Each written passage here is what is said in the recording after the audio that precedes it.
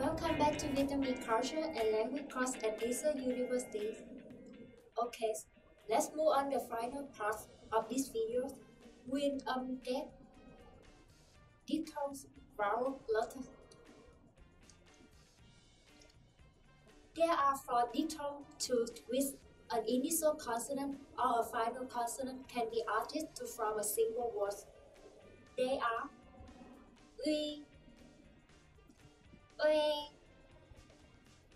uê, and qua. For example, we can add the initial consonant the to the diphthong uy to form a word tuy. Then we can add the final consonant b and the low falling mark to this word to form another word tuyết.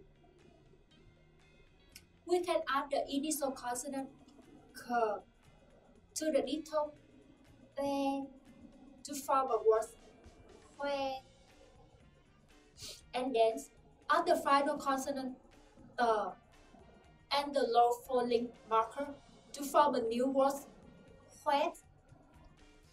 Similarly, we can add the initial consonant th to the diphthong uê to form the word thuê. Or you can add the final consonant n and the initial consonant w to the diphthong uê to form the word quên. Finally, we can add the initial consonant h to the diphthong hoa to form a word hoa. We can add the final consonant n, the initial consonant t, and the low falling marker to the diphthong hoa to form the word toán. There are 32 diphthongs which can only be added with the initial consonant but not with the 8th final consonant which we learned before. For example, we can add the initial consonant m to the diphthong I to form the word mai. We can add the initial consonant t to the diphthong ấy to form the word tay. Similarly, we have a, đây, ươi, ngửi, ơi, trời ơi, mới, ui, núi,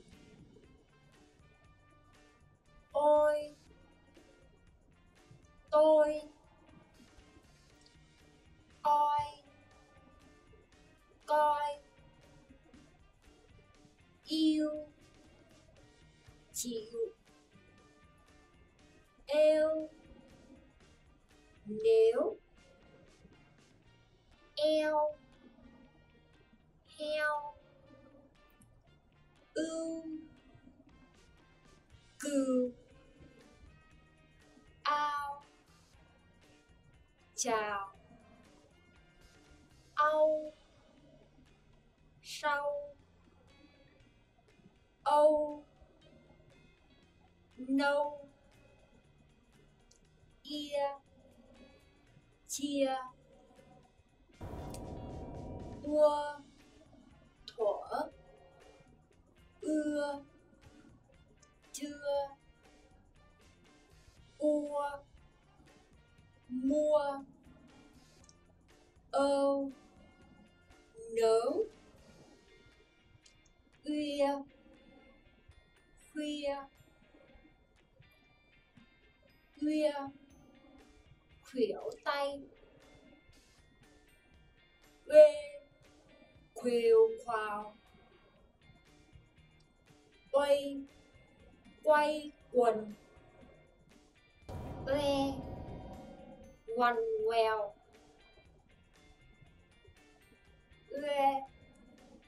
quẹo, quay, xoay, oai, loại, yêu, tiêu, yêu, ưu, rượu, ươi, tươi, ui, muối.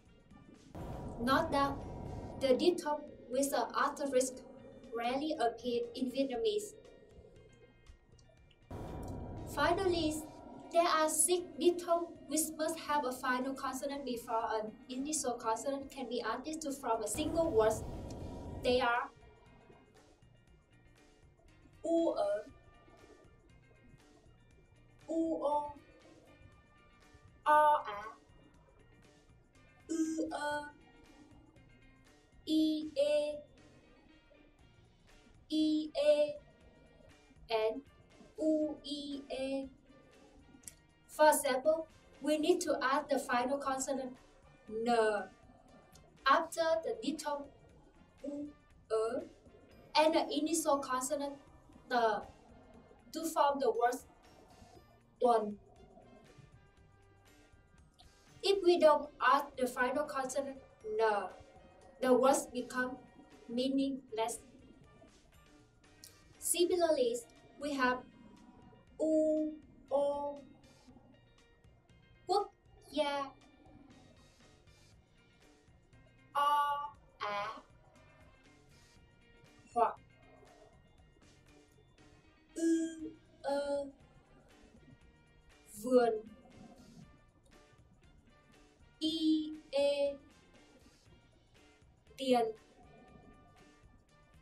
i, e, yên, u, i, e, tuyết. Well, that's everything you need to know about hệ thống chữ viết tiếng Việt, the Vietnamese writing system. Thank you for watching.